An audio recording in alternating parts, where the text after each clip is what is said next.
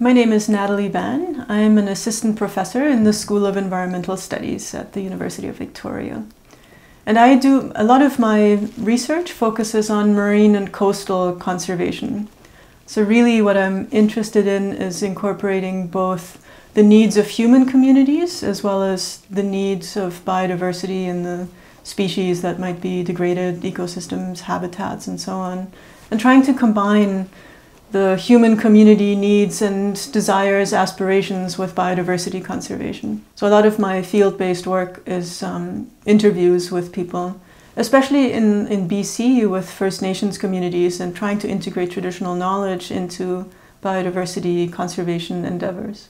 One of the key things that I'm interested in my work and that I think is crucially important for the future of our oceans and coasts is integrating human community needs with the needs of biodiversity and finding effective conservation strategies to meet both of those.